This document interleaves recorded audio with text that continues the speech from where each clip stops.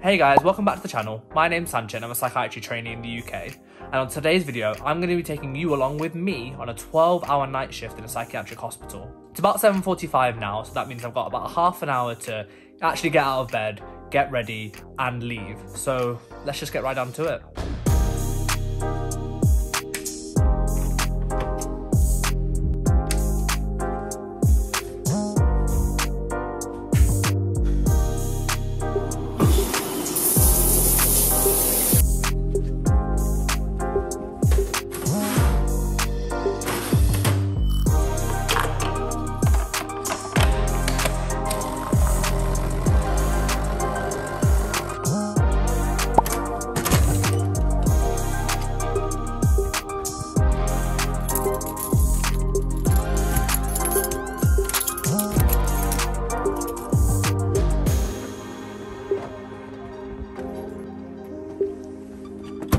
Just got to work a little bit early, so let me explain exactly how our psychiatry SHO on-calls work.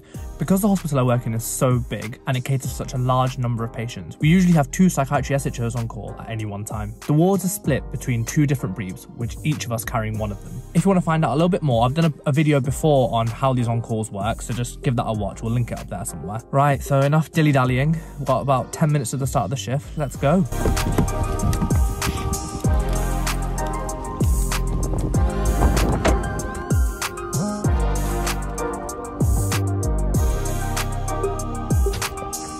I make my way to the junior doctor's office, which is where our handover takes place.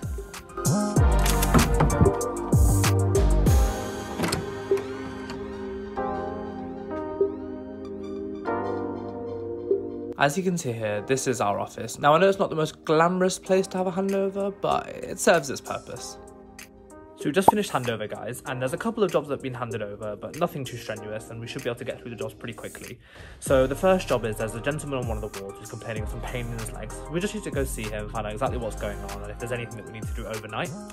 Another job is that a new patient was admitted this evening, and as part of their admission workup, they have a set of bloods done. So we just need to chase these results and find out if any of the bloods are deranged, and if they are, then investigate them or treat them. And the final job is a 12-hourly seclusion review for one of the gentlemen on one of the wards, and that's at 11 PM.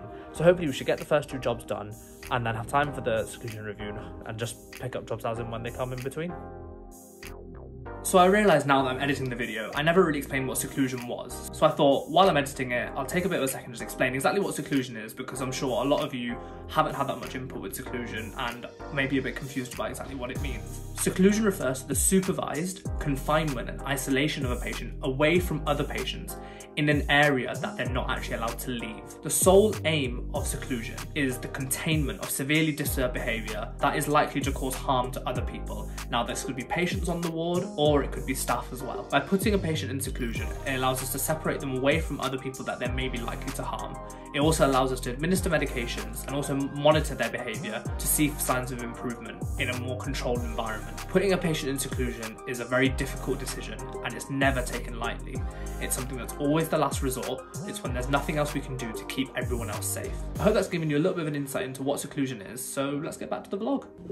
After seeing the patient in seclusion, I chased the blood results for the new patient that had been admitted prior to my shift. The blood showed an increased white cell count, which is indicative of an infection. So I go to examine this patient just to see if I can identify where the infection could be coming from. The patient's female, and she's been having some burning sensations when passing urine. So we do a urine dip, which confirms that she has a urinary tract infection, for which I prescribe some antibiotics. It's about 2 AM now, guys. We've got through all of the jobs, there's nothing remaining to do. None of the nursing staff contacted us from any of the wards. So for now, it seems like a lot of the patients have probably gone to sleep, so there probably won't be that many more jobs to do tonight. Obviously, if any of the patients become unwell, or if there are new patients admitted, the nursing staff will just bleep us, and we'll be here available to go and see to those jobs as and when they're needed. So for those of you who don't know what a bleep is, this is what I mean by a bleep. It's a little electronic device that the nursing staff can contact us on if they need us for any reason. It's a bit of a primitive technology, I'm not gonna lie. I think they've been using these for quite a few decades now. Bit of a love-hate relationship with this thing, I think. Just gonna take this time to have a little bit of a break, maybe have a bit of a bite to eat, and get on with some revision maybe, because I've got an exam coming up in March. It might be good to start making some headway with some revision for that. After a quick bite to eat, I get a bleep from one of the male wards informing me that a patient had just been admitted. When a new patient comes onto a ward, there are a few standard things that we need to do for all of them. Firstly, we need to do something called a clerking. This essentially involves taking a detailed history from the patient about why they've come in, and we need to gather some details about what's led them to this point in their life. Next, we also need to carry out a physical examination, take some bloods, and do an ECG. These are important for all psychiatric patients so that we can rule out any organic causes or any physical health causes for their mental health problems. This particular patient had been admitted due to them experiencing low mood and then having thoughts of ending their life. They had been treated at home for a number of weeks at this point, however their mental state had continued to deteriorate, leading to them being admitted into hospital as they were at high risk of causing harm to themselves. Seeing this patient takes me about an hour and takes another 30 odd minutes to document everything that I've done. This leads to about 5 o'clock in the morning, after which I'm lucky enough to get some rest. Overall, that was a pretty standard night shift in my hospital. Because there are 2 doctors on call together, the workload gets shared pretty equally. The next hospital I'm going to from February only has 1 doctor on call at any one time, but it's a smaller hospital, so it'll be interesting to see what the on-calls are like in comparison to here. If you've liked this vlog and you'd like to see more, please leave a comment down below, and thank you for watching.